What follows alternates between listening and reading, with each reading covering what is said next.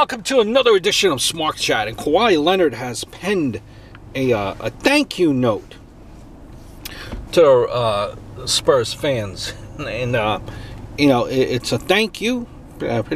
Not many lines here. Thank you to he thanked every one of his teammates that he's played with, everyone that he's played with over the last 7 years. Thank you to Pop. Always be grateful for your growth and guidance, and thankful. He's just thankful. Thank you. Very listen. It just seems like it seems, to me. Listen. This is like your ex breaking up with you because she wants to date this new guy, and then coming over to your house one day to say sorry and thank you for the good times. You didn't have a clean breakup, Kawhi. Did he walk out on the team? Demanded a trade. Was there something that said,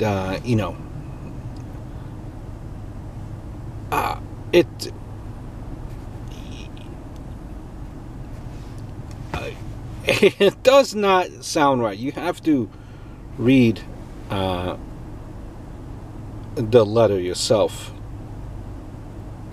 This has all the sincerity you would expect from an MS Word template. Did Kawhi Leonard maybe say, Kawhi's agent said, maybe, Kawhi, you have to write a statement now that you're in Toronto. Kawhi, just write the most generic stuff and repeat thank you 50 times, right?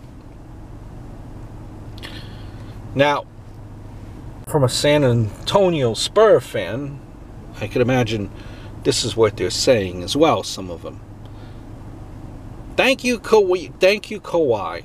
As long as you were a Spur, you being introverted and awkward was acceptable and sometimes even applauded by us Spurs fans. This is what a Spur fan might be saying.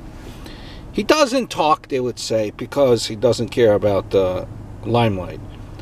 He has the perfect fit for a Pop coach team. That was the regular Kawhi. No shade was meant to anyone. You just didn't talk often. Now that you leave San Antonio, a lot of fans are calling you out all of your every flaw as soon as Kawhi left. But before, they were riding him hard as the next savior. You know how it goes. And as soon as he's gone from the team, now everyone changes their colors. It's amazing. I go out of your way to read the letter. To me, it seems very generic.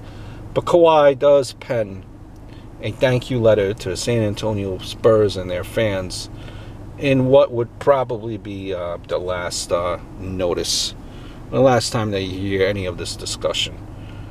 Hope all is well. Look forward to speaking to you soon.